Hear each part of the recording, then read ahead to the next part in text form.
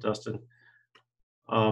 Stephen, would you give the intro and kick this off, please? Yeah. Our first technical presentation is going to be from Dr. Austin Happel. He is a research biologist with the Shed Aquarium.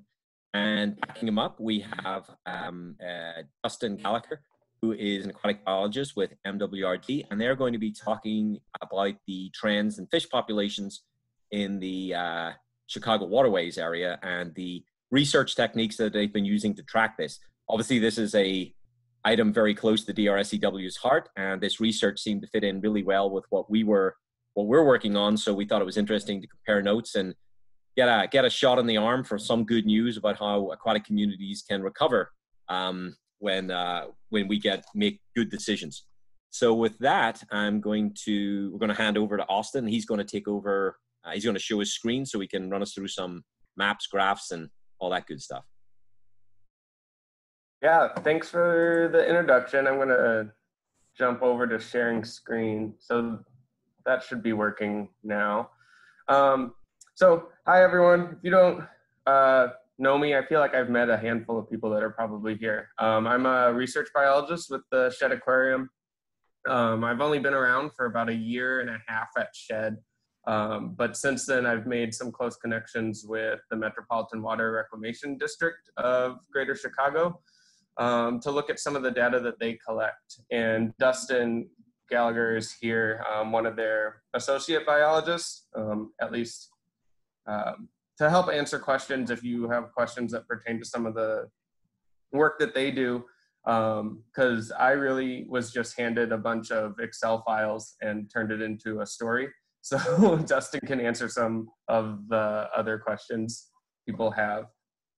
So I'll go ahead and get started. I will talk about some of the changes to the fish assemblage we've seen in Chicago over the past 3 decades or so. The image that's on there really doesn't have a whole lot to do with the talk. It's actually me going out and looking for larval fish in downtown Chicago. It's just a good image for the moment. Let's see. Okay, there we go. So I don't want to spend too much time on background of the waterways because I think you guys are pretty well acquainted to what we've done and what's happened, but it still helps with some stage setting for the general story. Chicago was built around the Chicago River here. At the time, it flowed out into Lake Michigan. The city expanded down over to the Calumet Rivers, which also flowed out into Lake Michigan, and then headed west towards the Des Plaines, which flowed out towards the Mississippi. And at the time, we could use these rivers for drinking water and as sewage water, sewage transportation. And then we started pulling water in for drinking water from Lake Michigan. But with the growing populations and water flowing towards our water intake cribs, created sort of a drinking water hazard if sewage water is flowing out towards where you're getting drinking water. So we worked to reverse them. So pretty much an engineering marvel to build multiple miles of canals to reverse an entire river system and send all of our waste downstate.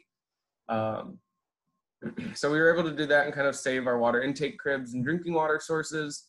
Now the system stands as a mostly man-made waterway. The water levels are controlled by 3 or so locks and dams. And again, they tend to be working waterways now. So a lot of barges and a lot of boat traffic flying up and down them. And a lot of cities were kind of built in similar ways using rivers to their advantage and often to the detriment of fish communities within them. Chicago's area waterways are strictly or very closely tied to our sewer system. Right now, the system has somewhere around 370 combined sewer overflows, which is one of the first sewer systems to take sewers from street level to underground. It combined our waste from our houses with stormwater, and then when it rains heavily, that would flow out into rivers to help keep our wastewater treatment plants working properly. So these waterways not only are working waterways, but they're tied to our stormwater and sewer system. MWRD is trying to untangle those systems. So if you've heard of the Tunnel and Reservoir Program, working to build some deep tunnels and deep reservoirs to store the combined stormwater and sewage water. That way it can all be treated and sent to a treatment facility before it gets to the river. That way we can reduce the times that untreated sewage water is entering these waterways. So a large portion of the system is already running. Some of the tunnels came online in 2006, and the areas that did go online cut CSO events in half, if not cut further. And some of the reservoirs are already completed, so 2 reservoirs are fully completed. Those nearly eliminated the CSO events in those areas, and they're still working on completing other parts of the system. In total, it's projected to hold somewhere around 17 billion gallons of water, which is a gigantic, large amount of water. And hopefully when all of it's completed, it will kind of eliminate the tie-in from the sewer and stormwater to our actual river ecosystem here. So these are, I guess, great public works projects that are trying to clean up the waterway. We still do some really weird things to the Chicago River. I like to point out that each year, to raise money for the Special Olympics, we tend to dump thousands and thousands of rubber ducks into the system. Great fundraiser, maybe not a great message to be sending people who are actively dumping rubber trash into the system. We also nearly annually dump in enough food grade dye to turn the river green. And while it's claimed to be non-toxic, I haven't really found any studies that prove that. But what image does this really send people when we're dumping things actively into our river system? How do you talk to people about reducing waste and treating the river better when we're actively promoting the dumping of items into it? And none of this talking up to this point makes you want to do this, right? So most people don't think of the river as a recreational asset, and that at one point in time, we should be able to swim in it, if not fish out of it. It should be something we can enjoy, and we'll continue kind of working towards that. But if you do Google for fishing in downtown Chicago, you'll find images. So there is a diverse fishery within the area, and people are really interested in fishing in downtown. And how great would it be if we were able to promote Chicago as a recreational fishing destination while being downtown? It'll be pretty awesome, and I'm hoping that we could work towards talking about that. And so one of the things I was interested in is looking at how can we start talking about the fishery and the fish assemblage in Chicago. And the easiest thing to do is to start picking at large data sets. So the Metropolitan Water Reclamation District started monitoring and sampling fish back in 1974. That was somewhat sporadic, and they started an annual program in 1985. And that's been going on since then. Initially, they used AC electrofishing. They switched to DC electrofishing in 2001 and continue to use that now. They tend to go for distance. So they'll go for about 400 feet sections of river. And so out of this large data set, I actually pared it down quite a bit. So they sample throughout the waterway. Each year they might sample different locations, but I was able to find 9 sites that they sampled almost every year since that 1985 start date. So those 9 sites are on the map here, and then they're color coded and use symbols where I kind of lump them into waterways due to how close they are to each other. Up on the north side, there's 3 sites that I just called the North Shore Channel. Right in the center of downtown, there's 2 sites that I call the Sanitary and Ship Canal. And then there's 4 other ones that are just single site locations that we'll be looking at going forward. Starting at the right, the Calumet River, then the Little Calumet River, the Cal Sag, then all the way at the bottom, the Lockport Lock and Dam. So these were most consistently sampled over those 3 decades. And then I further cut out samples that didn't occur in July, August, and September. So we'll only, I use that to kind of reduce some of the variation. So now we're talking about July, August, September fish community at these 9 sites, cutting out variation with seasons and habitat changes and things. So this might end up looking like data that a lot of you are kind of working with, where it's species by count, and then there's like a date and a location and things. So Stephen suggested I maybe talk a little bit about what we did. Usually I skip through a lot of this stuff because the general public doesn't care. I removed species that were no longer in this data set since I did some of those data cutting and making sub data sets. We had a bunch of hybrid sunfish. I just grouped them all together into one group. I think there was almost 10 or 11 different hybrids, and I just called them all hybrid sunfish. And I kept all the data as counts. And so we ended up with about 58 species.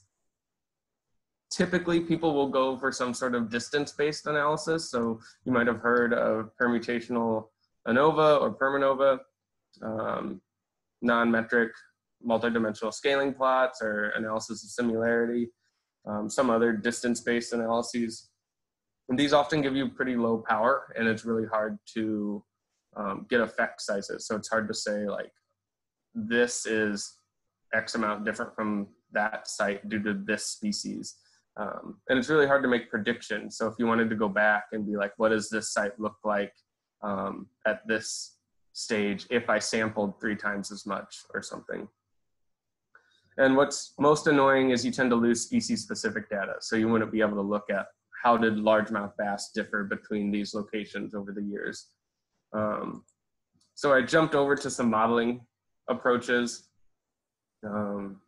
Traditional sort of univariate modeling things, you can just use a linear model, or for these count data, you'll often hear people talk about Poisson modeling or not negative binomial or zero inflated models. What's nice about these is I can kind of get back to those pitfalls of the distance-based analyses, is that they tend to have pretty high power because we can model how does the mean and variance look like for each species. Recently, with the increase in Program R, people are using resampling procedures to make these multivariate.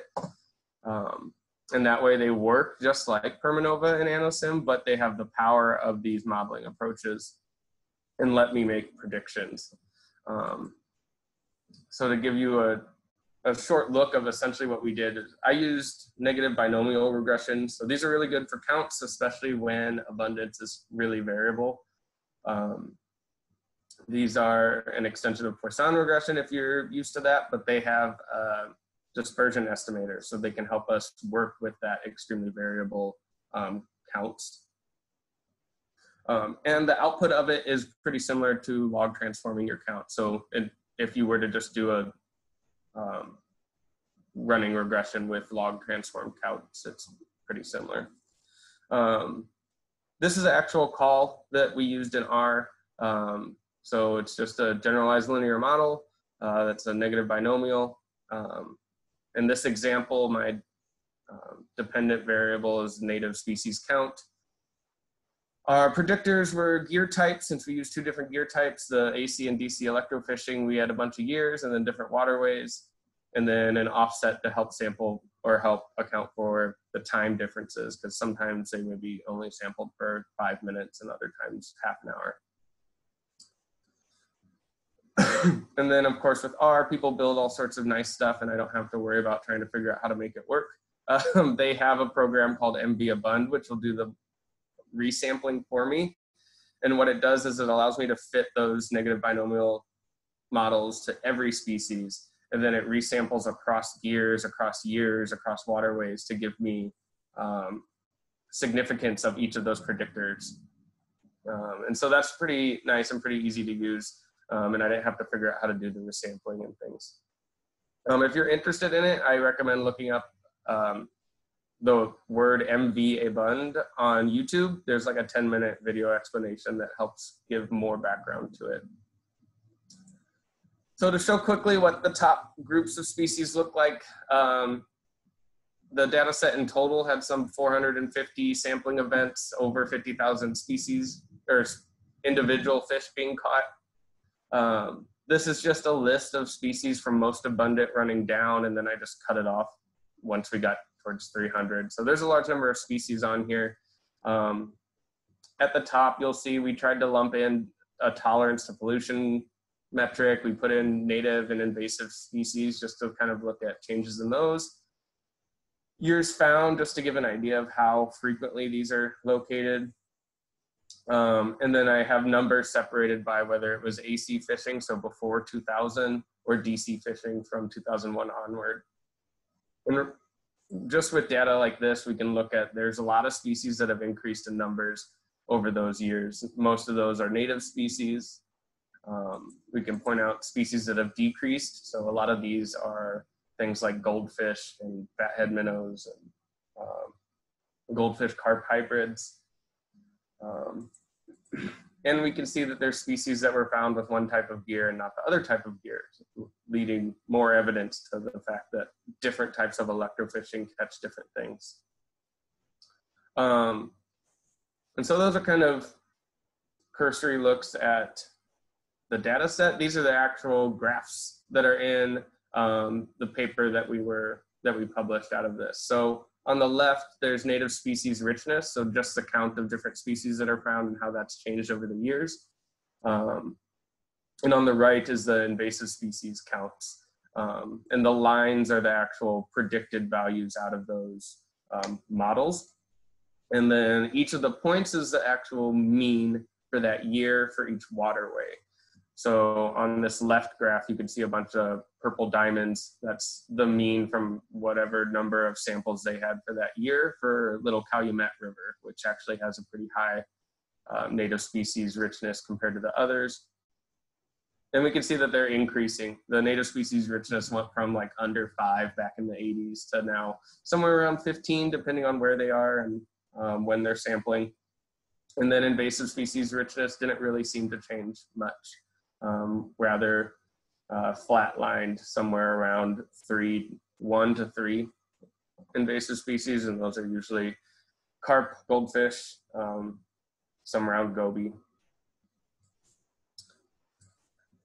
The other thing I really like to talk about outside of richness is just the catch per unit effort that they saw increase. So early in the 80s, they caught somewhere around 50 for the same amount of effort, which is about 30 minutes of electrofishing. And now they catch somewhere over 300 individual fish. So that's a huge increase going from 50 to 300 in just 3 decades. And then invasive fish, the trends are kind of all over the place, and overall just no general trend in the catch per unit effort for those.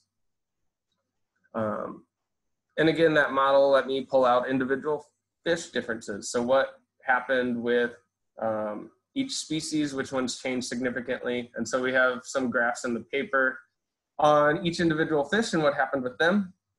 So just to quick fly through some of those, gizzard shad, we saw huge increases in the early years and then kind of a leveling off lately. So in the 2000s, not much of a change. Blunt-nosed minnow, not much of a change in the early years and an increase now in the 2000s. And these are all presented on a logistics scale. So just a slight increase in that line or decrease in that line is actually quite a large number of changes. And then golden shiner, another important prey fish, increasing quite a bit. Some decreases, common carp. There was a decreasing trend, but it's mostly driven by Lockport sampling site, which is really kind of interesting because a lot of the rest of the Mississippi River drainage is showing decreases in common carp catches. So it's interesting that our Lockport site is showing those decreases, but our other sites seem to be pretty stagnant and pretty level. So why is the common carp population within Chicago doing pretty well, but once you get to Lockport and south, it's declining, is something I'm interested in kind of learning more about. Some species we saw really big increases in were the banded killifish suddenly popping up and then exploding in population numbers. So we first saw them at the Calumet River site in this data set, and then kind of all over pretty quickly afterwards. And then yellow bullhead really popped up when they changed gears and seemed to be increasing pretty quickly since then. I know there's a few times that they've been stopped. We don't see a massive jump really related to those events outside of that jump in the changing gears. And the final spattering of graphs are sport fish. So increases in fish we'd like to talk to anglers about and try to get people interested in coming to Chicago to go fishing. We saw increases in all four of these: the bluegill, the green sunfish, pumpkin seed, representing some of the smaller panfish guys, and then largemouth bass increasing. All of those seem to be more prevalent in the Little Calumet River and Calumet River area, which is kind of cool. And that's also where we tend to see a lot of fishing tournaments. So not surprising that they're targeting that area. Another way to kind of look at this data is to pull out the predicted means for each species. So just to give you a different way of looking at things, I know I'm going through them really fast. I'm trying to point out some of the important things. And when I look at this, I see a lot of orange and a lot of purple. And those represent the Calumet River and the Little Calumet River. So species seem to be more abundant in those two locations is generally what I pull out of this. And that you can relate back to when I looked at the native species richness. The Calumet River and Little Calumet River had pretty high native species richness. And then that's showing up here as the predicted mean abundances for these species being pretty high in those areas. So enough graphs to talk a little bit about what some of it means and what I was kind of hoping to look at. We saw very little changes in species that we would consider to be pollution sensitive. Some of those species like darters and sculpin we're just not going to see in the Chicago area waterways, and they might not even catch them using an electrofishing boat. The other thing I think about with looking at individual species and their sensitivity is that it's not really consistent how they're tested. Often someone will test one stressor in isolation, or you can look at like, okay, there's 5 studies on creek chub, 2 of them say they're sensitive and 3 of them say they're insensitive. How do you take that information and collate it into something that makes sense? So we don't really see a whole lot of changes in those pollution sensitive species, and I'm not sure looking at individual species in that manner is going to tell us a whole lot. But I do like talking about the changes in species richness. If we see numbers going from like 3 to now 15, that's a huge change in richness and has to at least speak to some changes in water quality and habitat availability. And then you can add potency to that when it's native species richness that's changing, not that you're dumping new invasives into an area. The other thing we saw throughout the data set is that there's higher diversity over here in the Calumet area. So this is a map of, like you can see Lake Calumet here. The TJ O'Brien Lock and Dam, our Calumet River site, which was represented by the orange color, is actually outside of the Lock and Dam system. And so it's influenced by Lake Calumet, and it's influenced by all these slips in the waterway leading up to Lake Michigan. And so it's likely that this area had high diversity because there's a large diverse amount of habitat there. Fish can go between the lake and between the Calumet River there. The second highest diversity was actually just downstream a few miles. So we think that habitat diversity here is leading to why we saw so many changes in the fish community in that section.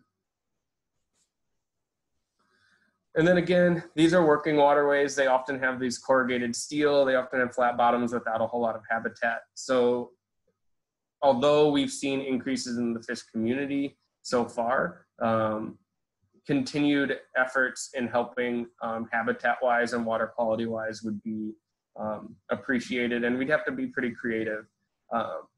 Anything we do to help enhance habitat or enhance the food web will have to allow barge traffic still, and have to subsist through wave action, and that can be pretty challenging engineering wise. If you've been to Chicago's Wild Mile project, which is near Goose Island, it's on the eastern side of Goose Island. There's a Whole Foods there. You can actually go behind it and peer over the side, and these islands are what you'll see.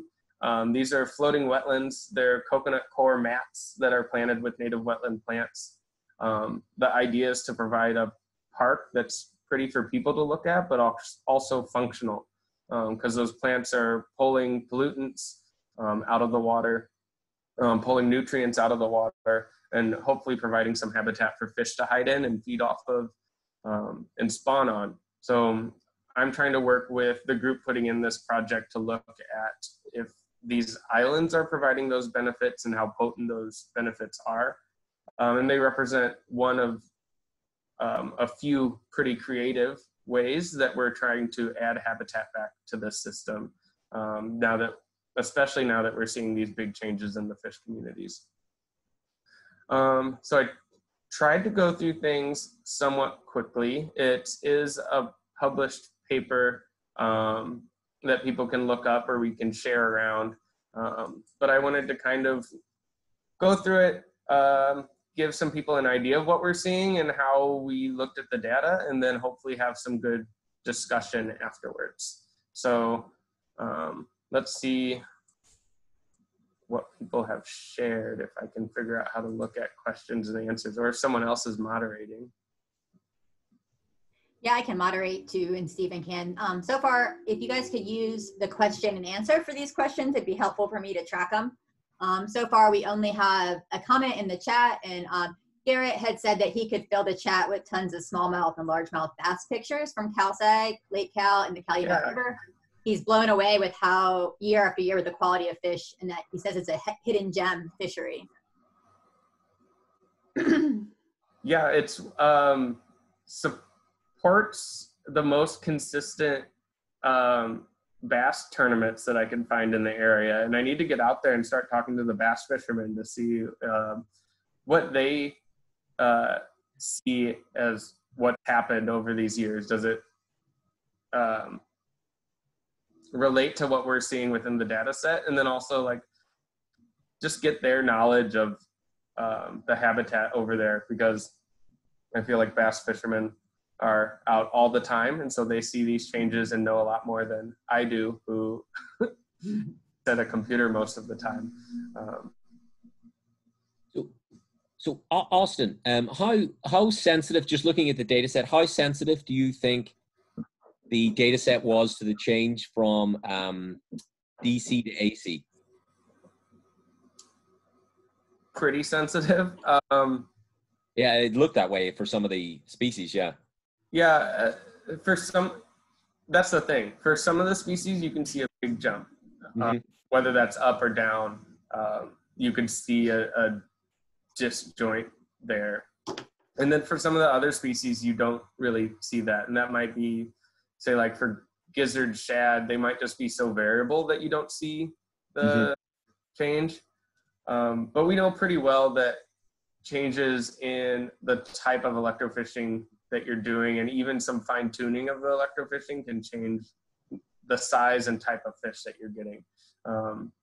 Because you can change the settings to target catfish if you really needed to, or sturgeon or something at the bottom. Usually we don't use those settings. But it might be, I've been interested in diving more, because there's so much data in that set, diving more into it to try to see, like, can we pull out specifically how that gear shift changed not only the species we caught, but the size within species. Like, do we catch more super large bass now than we did before that switch? Yeah, okay. So yeah, have the median size of the species that you're catching changed? Yeah.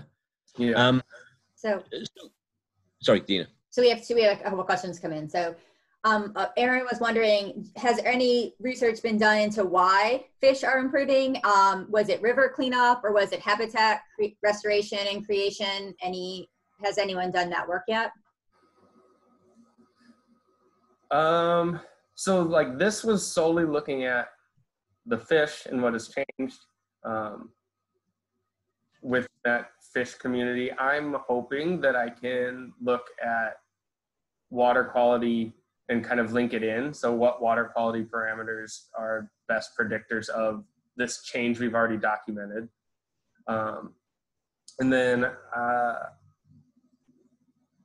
I would be interested in looking at how fish communities are different, like above and below the wastewater treatment plants, mm-hmm. and before and after habitat enhancement. But so far within the Chicago area, I don't know of much there. There's all sorts of other habitat enhancements or restoration projects that have been published, but not many on a waterway that's like this. So like we don't know what has the most benefit.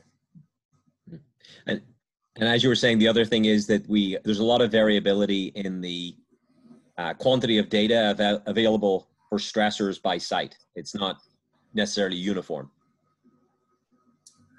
I guess maybe Dustin can talk about the water quality data that you've been collecting.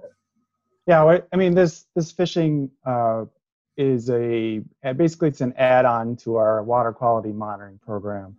I think these increases in species and densities are a result of our efforts in water quality improvement in the system throughout the years.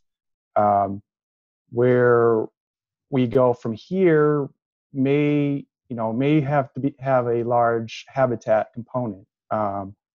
Like Austin has said, the Calumet system is much further along. I think because we have a diverse habitat types there.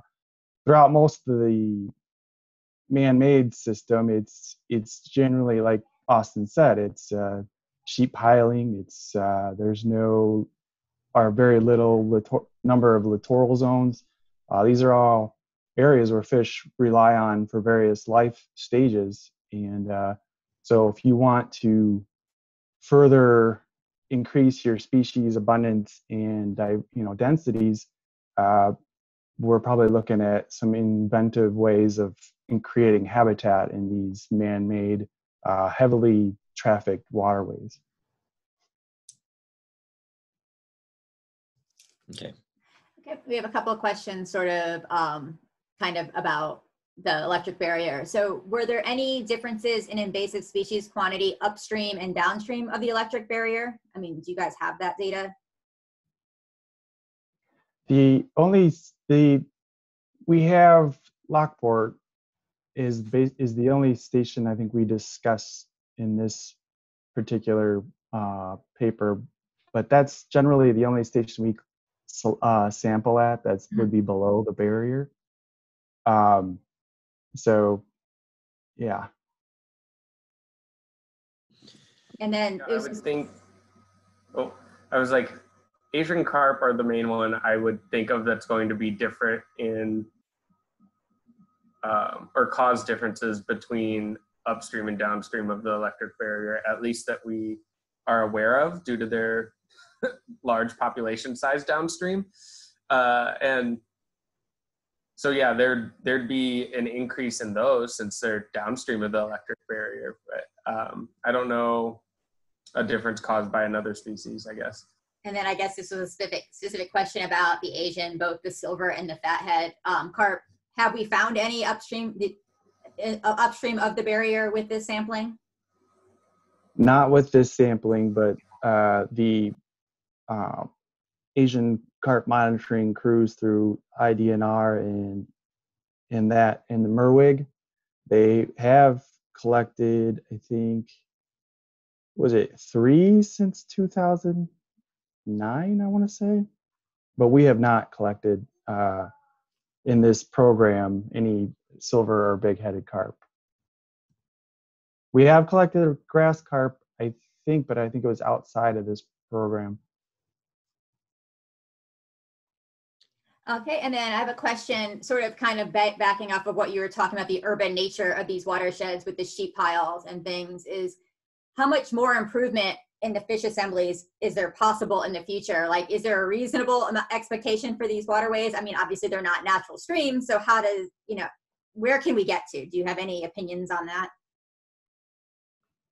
I mean, my goal, so I'm still working with some of, I guess I'm not sure what Patrick's title is. I'm still working with MWRD on some of this data to kind of look at more in fish demographic information, because I'm not sure we'd see drastic increases in some of the numbers that I've shown. And I'm more interested now in looking at the quality of the fishing in the area. So even though we have largemouth bass, are those bass something that a fisherman would be happy catching, or are they skinny and small?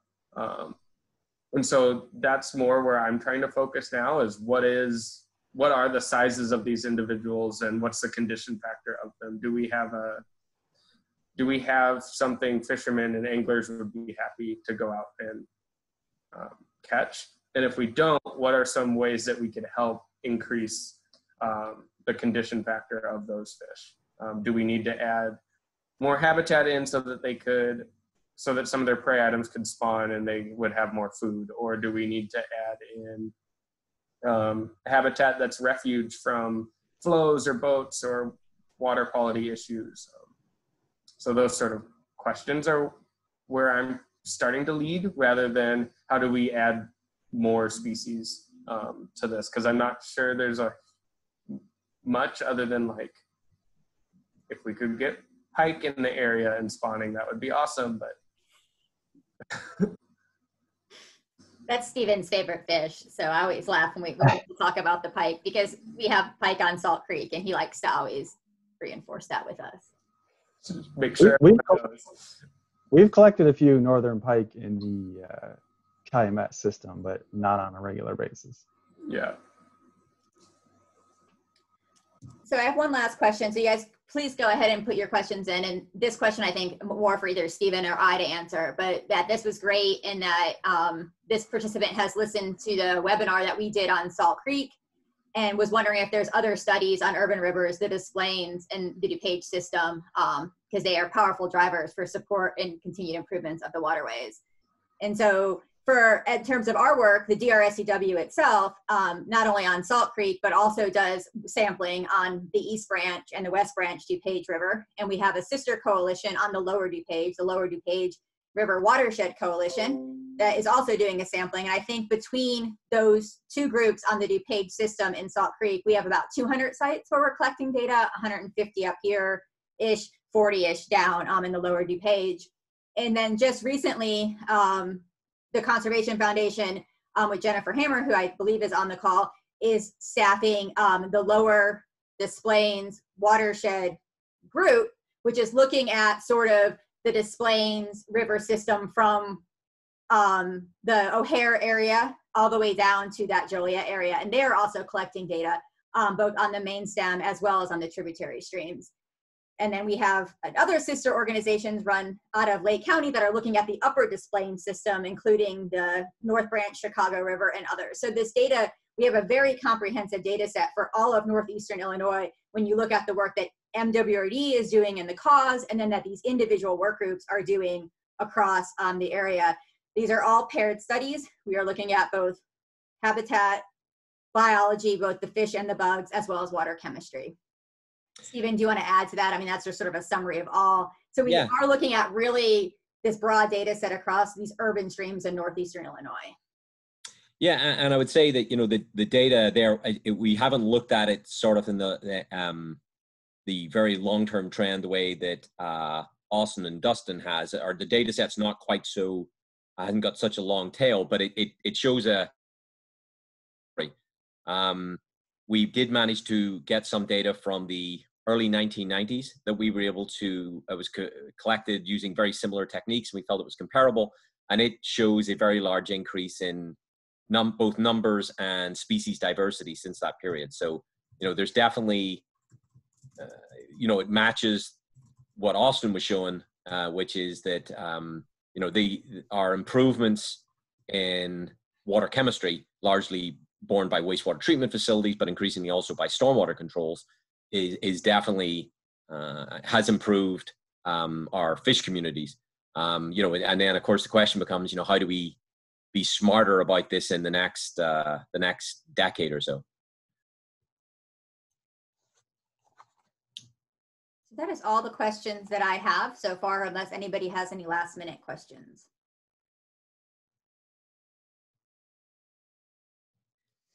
So I guess I would ask if Austin or Dustin had any short takeaways for things for us to think about as we're all working on trying to get these fish communities pushed as high as we can in urban waterways.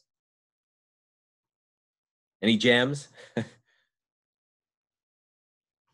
Well, I mean, we're always looking for what has created the most potent change, right? And if we're seeing changes in the fish community, that means something's caused that food web to change. Because fish being a higher vertebrate, they have to eat lower things for those to survive.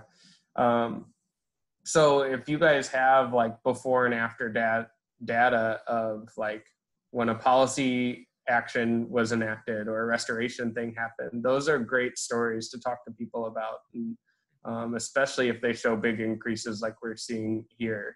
I'm hoping that I could start going back and pinpointing okay, here's when disinfection happened, what was the change that we saw after that, and here's when chlorination stopped, what was that change. But I'd say if you guys have targeted efforts towards that, those are awesome stories to talk about and push. Yeah, the two that we have, or the data that we have is typically towards either a improvement of habitat, which you measure with QHEI, or a barrier removal. So we've had successes with both of those, but often, a couple of examples, where we're looking at barrier removal, which we've done, but it's impinged by another barrier downstream. So what we've seen in a lot of cases is we can get the benthic community to respond, but the fish community remains. We do see changes in the fish community. Like you were talking earlier about, it's not just about your species and numbers, it's also about the age structure of the community that you're finding. And certainly at some of our restoration sites, we have noticed improvements in that. So there, we're working towards permit, hitting permit goals. So we're looking to push our IBIs up, but so it may not make such a big difference there, but you can see that there has been an improvement in the fish community. But the barriers are the big thing with the fish community in our area. It's just like we can improve water quality, we can improve in-stream habitat, but if the fish species are essentially, they're not going to just suddenly evolve in the river because everything's there for them. Not like the insects can do that, as it were. But so that is our biggest impingement. So some of the habitat improvements for fish, I think, are we're still testing those because we have to resolve a couple of barrier issues before we can verify that those species are taking up residence where we think that they would.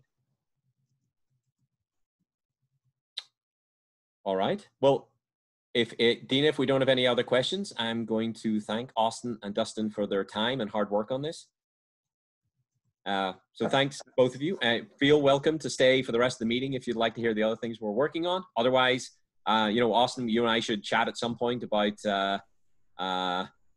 sharing information and trying to push the light of knowledge into these dark corners of urban streams. Yeah, it's a fun story in COVID times. So it's nice to talk about something positive, how we're all seeing it throughout our work. So thanks for inviting me. Yeah. Stay in touch. Thank you very much. Thank you, Austin. Thank you. All right, our next presentation, Stephen, you could. Yeah. Peter. So we have Peter Gray with Aileron Communications. As we know, those are our consultant who are working with us on outreach over our proposal for the master plan at Salt Creek. And he is going to talk about the feedback that we got following our 2 open houses. That seems like a long time ago already. We're doing those, but it was only in July. And the comment period closed on that, and he is going to take us through what the feedback has been to that information. Morning, Peter. Good morning. How's everyone doing?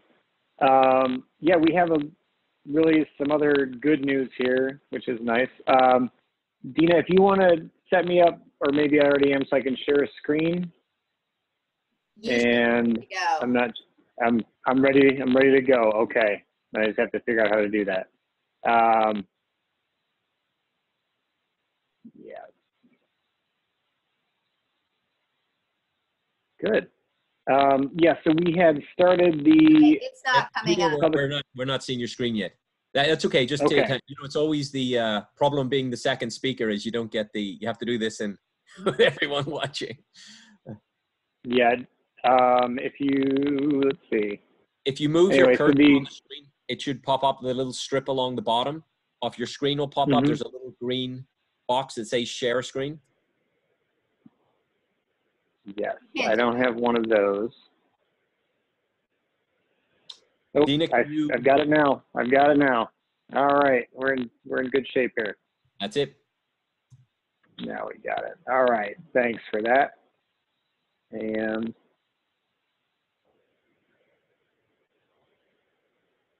let's give it a run. Okay, everybody see the slides now?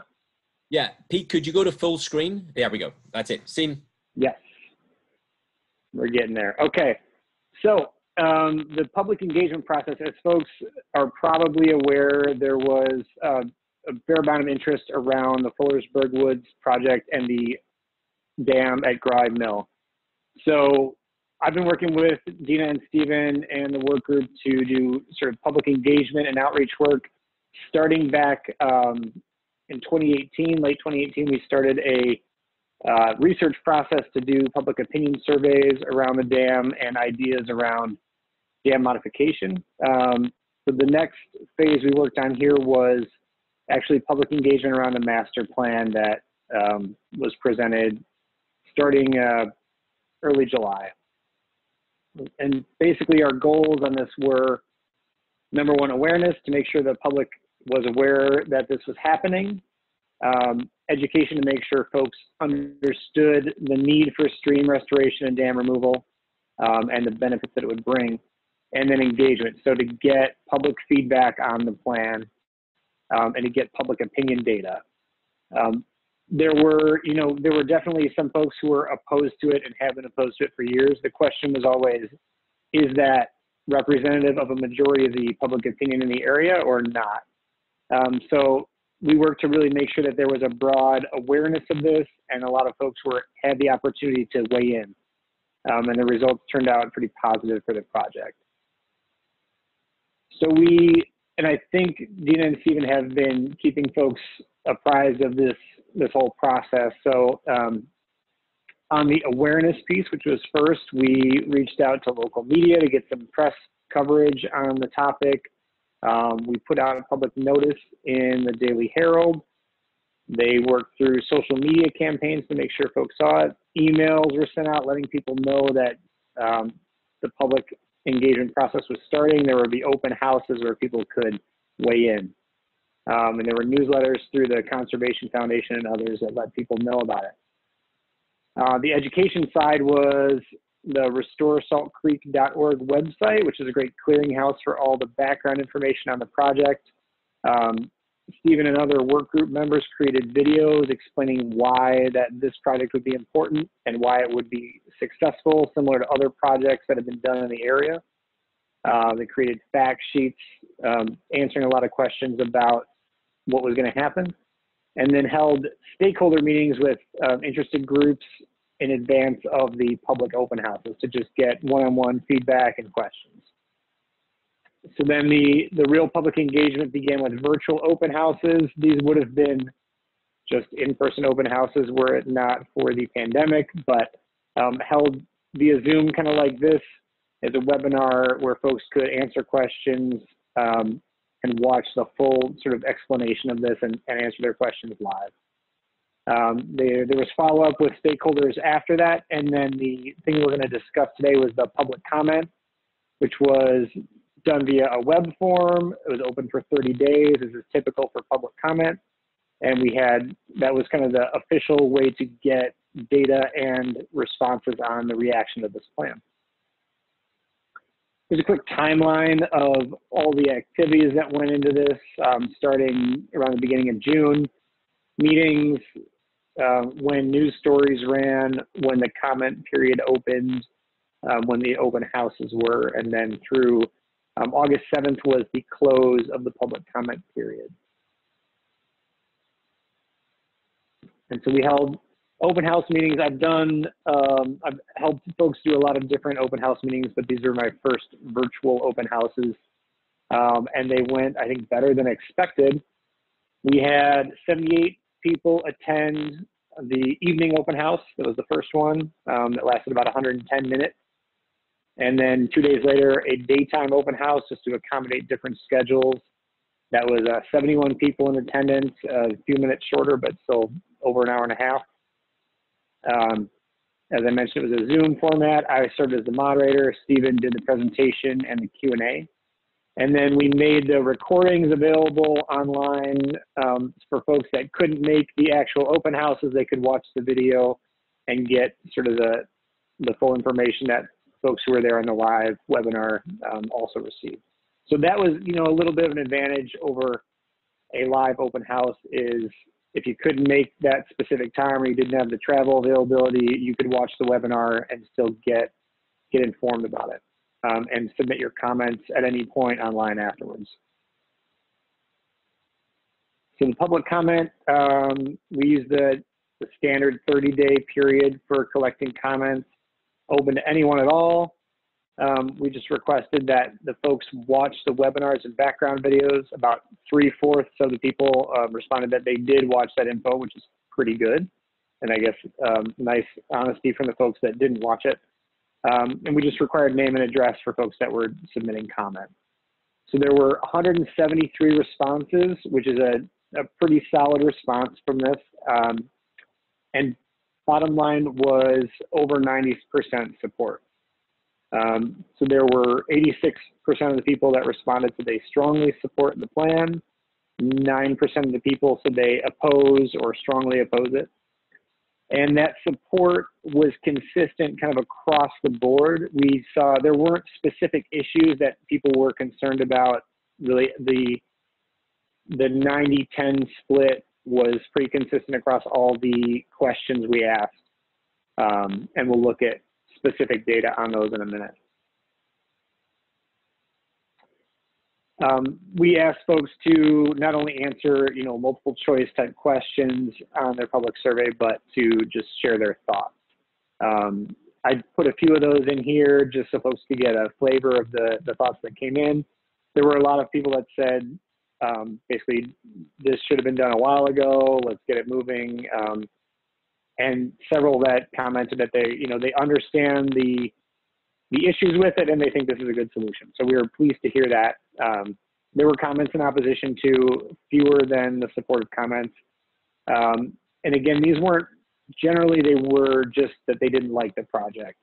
There weren't specific issues usually mentioned about, I understand what you're doing, but this particular section of it isn't going to work.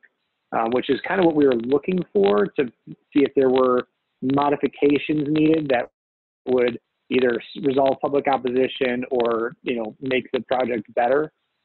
We mostly got comments, the vast majority were good job, go ahead. And then a small fraction that were opposed pretty much in general. There were a couple, I guess the two substantive comments we got were about maintaining water moving to power the wheel, the mill wheel, which has always been a goal of the project if it's technically feasible. And then to keep the raceway, there was, I think, 1 or 2 comments about keeping the length of the raceway as long as they would be able to. As far as the folks who were commenting, spread out across the county, the vast majority of folks were from DuPage, which is the people we were targeting. Elmhurst, Naperville, Downers Grove, Glen Ellen, Lisle, and Lombard were the top cities that responded. A few folks also weighed in from Cook County, and 4 people were from out of state, but they had just moved there and had been longtime residents. So I didn't list them on here, but I don't think they skewed the data too hard. So we'll look through the summary of the responses we got in the public comment forum. So this was like a survey where you choose your answer on the majority of the questions and then open-ended on the comment portion. And you'll see these are pie charts and they look similar. I did not just copy and paste the pie chart, but they actually, the data looks like this. So the first question was, I understand the benefits of the master plan for Salt Creek at Fullersburg Woods. Most people understood. A very small portion, so they didn't understand. The vast majority of people said that their questions were answered. Some said most of the questions. Most people said all their questions were answered. And a few folks said they were not sure. So then the other question was just yes or no. Do you think the master plan will improve habitat? And you'll see that's the bottom left chart, the blue being yes, the orange being no, it will not improve habitat. Will this improve recreation? Again, yes and no. About 90% said yes. And then the next question was about the legal requirements to improve water quality, which was a big part of what Stephen had to explain, Clean Water Act regulations, et cetera. And most of the folks got that. There were a few that were unsure and a tiny sliver that said they did not understand the legal requirements. But I think we did a solid job explaining that. The next 2 questions were, I would have guessed would have had the most variation, and that's would the plan preserve the historic character of the site, and would the plan improve scenery? In fact, we saw the same kind of response that folks think, yes, after the plan is in place, we'll have preserved the historic character of the site because the mill will still be in great shape, and we will improve the scenery. Again, I think that's obviously a subjective question, but folks seem to think that this plan will improve scenery. Will the plan improve opportunities to learn about nature? We've got the Fullersburg Nature Center right there and opportunities for educational signage. So we had strong support on that one. Will the plan improve public safety and water quality? Public safety, we didn't have we had a slightly softer response on that, but still overwhelming support. Will the plan improve water quality, and is it a good use of financial resources? We were above 90% that answered yes on those. And then kind of the overall question, do you support the master plan for Salt Creek at Fullersburg Woods? And that was where we had, I believe it was 90.86% or 91% if you round up support, and about 9% opposed. And then we asked folks to rate their support for the master plan. Again, so we had 86% strongly support, about 4%, 4.5% were support, and then opposed and strongly opposed combined for about 9% of the respondents. And so in, statistical work, survey work, if you're looking at public opinion and you get anything above 75, you're doing pretty good. In this case, we've, made a really good faith effort to make sure folks had a chance to weigh in. And I think we can be pretty confident that the public does support this plan. Most of the folks who responded did take the time to kind of understand what was being proposed and what the benefits would be. But even folks that were just shooting from the hip and saying that they like it or didn't like it, overall, we're getting really strong data and support. So the next steps on this is to take the feedback, the substantive feedback that we got, and incorporate that into the plan as appropriate. There's not a lot of real major changes that'll be made, I think, but again, a close look at water source in this raceway that's going to be now hydraulically disconnected from the creek, and then looking at options to make the mill wheel move as feasible. We're going to present these results to the Forest Preserve District September 22nd meeting, and we'll also share them with the public so everyone that responded can see kind of the takeaway here. And then the next date for a vote by the Forest Preserve District would probably be October 6th. And that would be approval of the master plan, which would be kind of a key step to getting things moving forward. And so that's the kind of rundown of our results here. And I think it was, a good effort. We had a lot of groups from, members and public agencies that are part of the work group that showed up to make explanations and sort of say their piece about why this is important, and a really good turnout from everybody. So I think that we can be confident that this is a pretty good public engagement experience here. We didn't rush anything. We took time to make sure folks had the full explanation, had their questions answered. So I think we're in good shape to move forward, and hopefully the Forest Preserve District agrees. And we can do any kind of questions that folks have. So far I have one question, and the question is responses from the municipalities. Are these from corporate authorities or responses from individuals? For example, I saw only 6 responses from Oak Brook. Does that not mean only 6 people responded? That is 6 people who responded from Oak Brook. 6 people who responded said their address was in Oak Brook. So that means only. I don't know if they were. We can look and see if they were representing a group, but I mean, this is a public comment forum, so it's an individual response. And also, does this sample response size have real validity? I would say it does, because this wasn't a survey, which is what we did in the past to just get a statistically significant sample. This was sort of the opportunity for anyone who had concerns or opinions about the project to weigh in. So if folks were happy or unhappy with it, this was their chance to weigh in. And if folks didn't weigh in,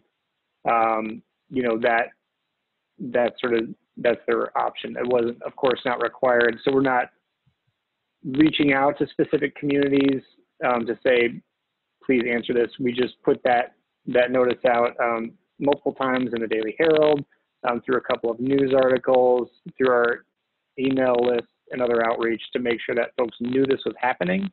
And then anyone that had opinions or comments on it, this was their opportunity to weigh in. So the couple months of lead up where there were meetings in advance, everyone had the awareness that these meetings were coming up. And then you can, so as a public comment, you can make comment or not. And so that's the folks that responded. Pete, could you speak briefly just to that question about the earlier poll that we did that was to try to gather representative information?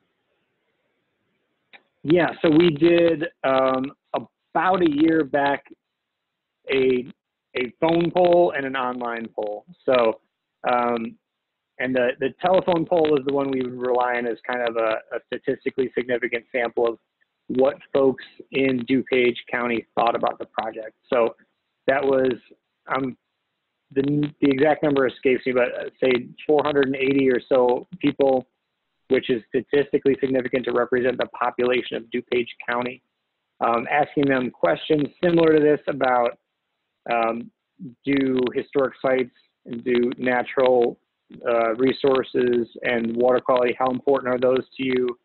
And if this project were to happen and modify the dam, would that be a pro or con?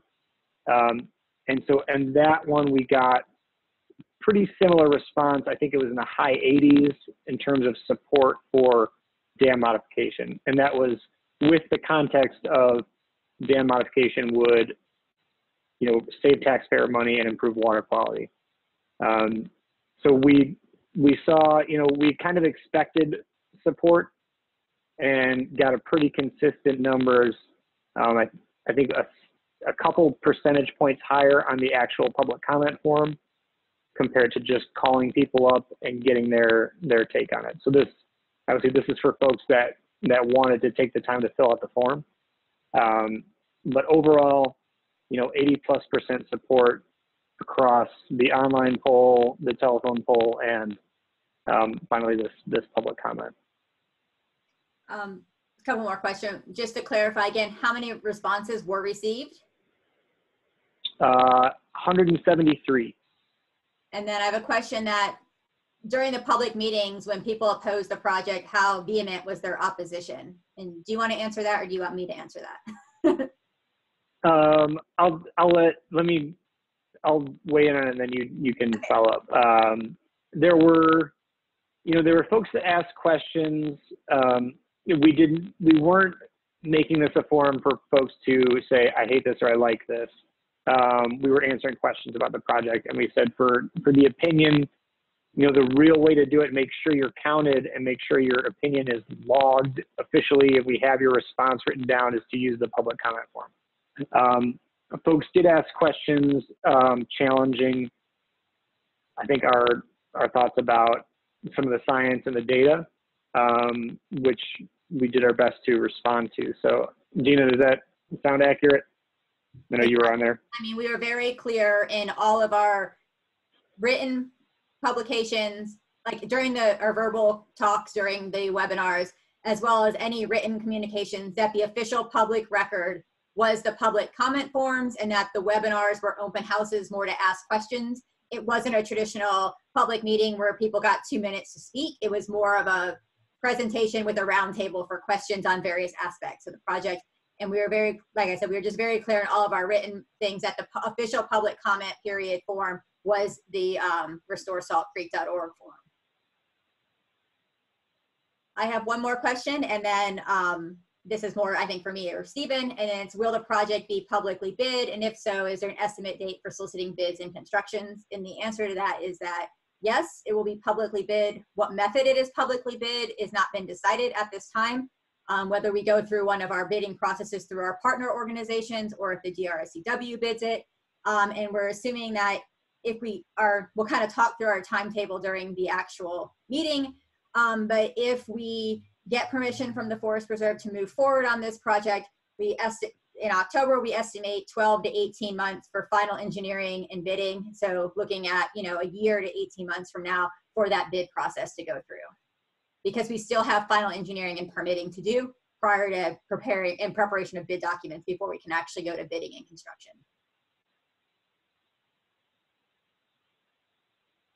Are there any other questions?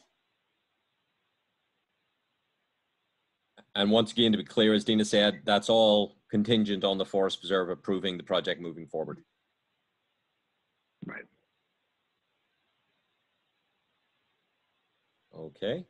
Okay, well, I have no other questions that I can see in either the Q&A or the chat. Okay, well, Pete, then in I that guess case, that's thank good, you. right? Yeah, thank you. So we'll be making this info available to everybody soon before the Forest Preserve meeting, and moving forward to keep folks informed. Thanks, Dina and Stephen, for having me, and have a good meeting. Thanks, we'll talk soon. Thank you, Peter. I'll stop sharing.